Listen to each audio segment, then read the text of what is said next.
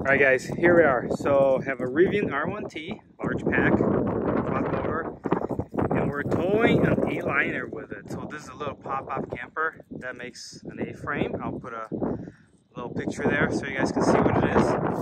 So what we think is going to happen is, because this truck pretty much covers the aerodynamic of the trailer, I don't know if we're going to lose too much range here. So let me show you how it looks from the front. There we go. So look at that. It pretty much covers all of the trailer, almost everything. So let's go for a little test loop and see what kind of efficiency we get. All right. So we just reset the trip meter and off we go. We're gonna do a quick loop test right here. We're not gonna do a full loop test with full range. We're actually starting at 58% right now, and we'll see where we get. Okay, we're gonna get in the highway here shortly. How does it feel, Audrey? How does it feel? Feels like there's nothing back there. Interesting.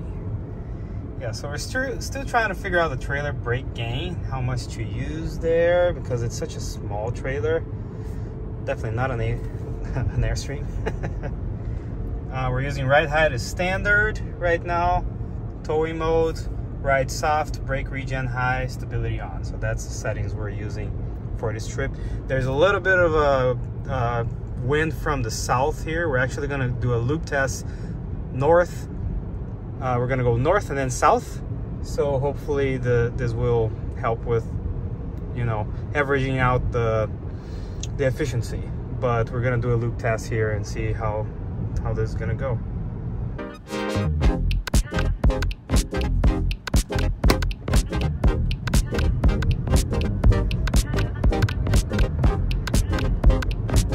Like there's nothing back there. Crazy. There it is. It looks like.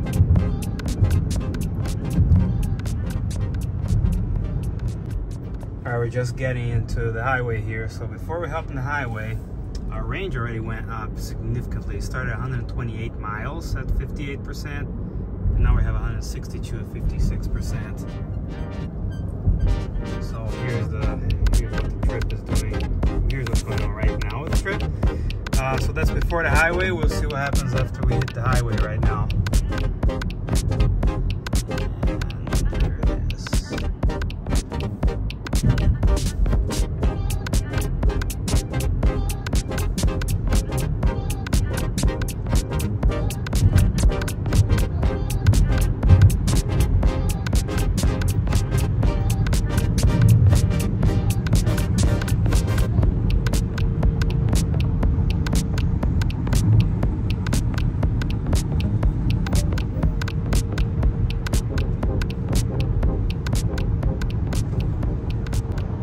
Okay, we decided to actually go 65 miles an hour, which is kind of a high speed for towing already, right? And not exaggerating our speed.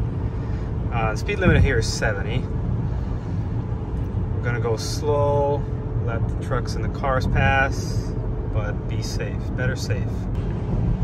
So our GPS speed actually is 64, is one less. So we're gonna hold at 66 to go 65 on these loops. So far, so good. It feels like there's nothing back there actually. Also, 86 degrees outside. Pretty nice, pretty regular camping weather. There's not how much wind there is right now. So it's pretty much tailwind right now, so we're gonna face a headwind on the way back of our loop test here.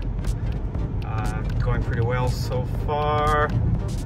Right now we have 54%. Oh, it's just going up. Okay, 172 miles of predicted range. Of course, that's going to change on the way back. It's still going up there.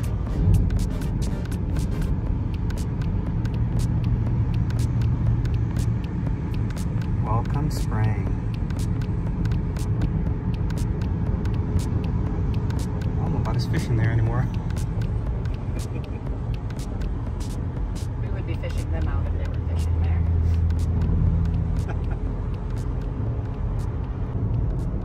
right, here we are. Again, we have tailwind, so it's not very, can't measure much out of it. But with tailwind, this is what we're seeing at 49%, so almost 50%, 190 miles of range. So that's pretty good if you're going somewhere with tailwind and a trailer.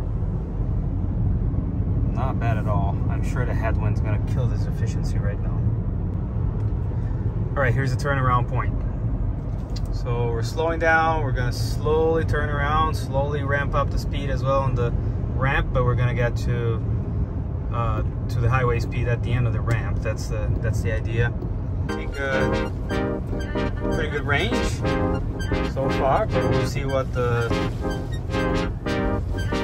headwind's gonna do with this truck and the trailer.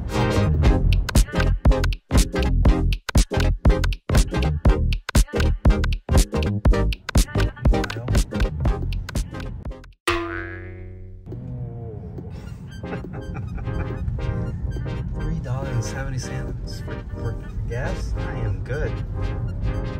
$3.80 for diesel. All right, there we go. Back to the highway. Try to get 66. Of course, safety first. So we're gonna make sure it's safe and off. There we go. So going really well here. You know, I just want to show you where the dog likes to go.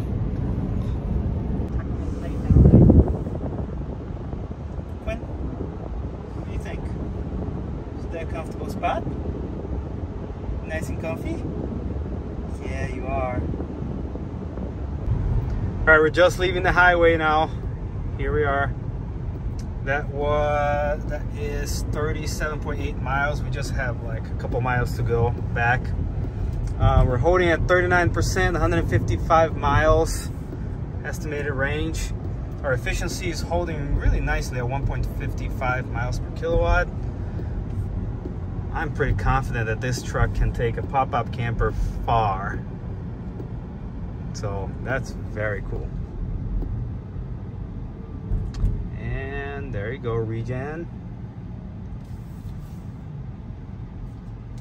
I have only touched the brakes one time, and I wasn't sure. Only once? I've only once in this whole trip. Wow. Oh, that's not bad at all.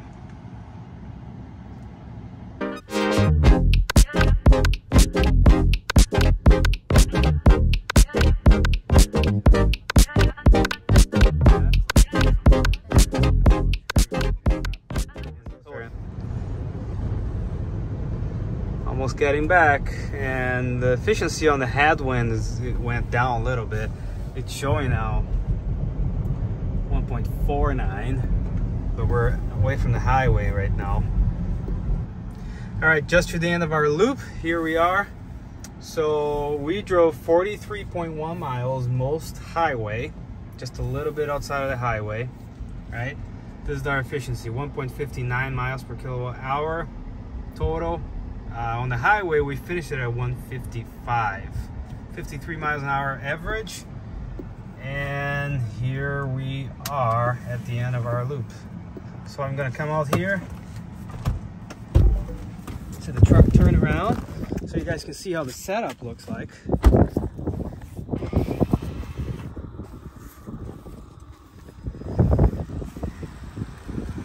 There you go.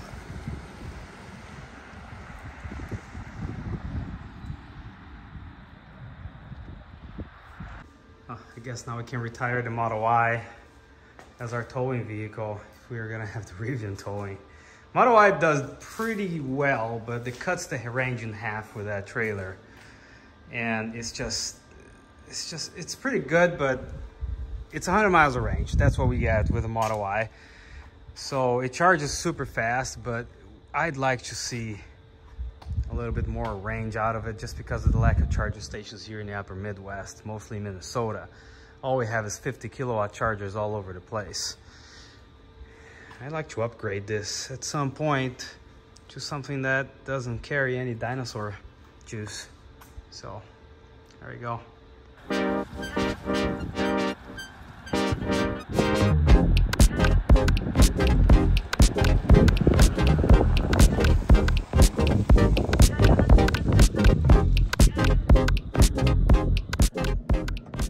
side and rear sensors unavailable while towing. It's able to see him. Weird. It's interesting. Interesting to see that.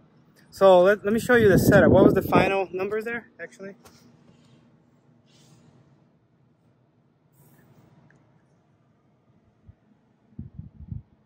1.59, 44-mile loop. Very cool. Very efficient. So let me show you the setup here real quick. So again, R1T with 21-inch road, and we kept the cabs on actually for efficiency.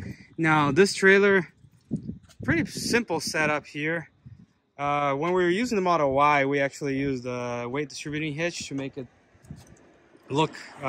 feel a little better when traveling, but it's a very light trailer. So dry weight of 1,933, tongue weight is only 189, but I brought this to the cat scale, and we actually saw our trailer when it's full, because right now it's full of water. Actually, our water tank is full, but when it's full, is around 2,300 pounds actually, and the tongue weight goes up to around 350 pounds of tongue weight when we're doing that. So that's the setup. What do you think, Quinn? Quinn, what do you think? What do you think? Alright, here we are. And thank you for watching. We'll catch you guys later.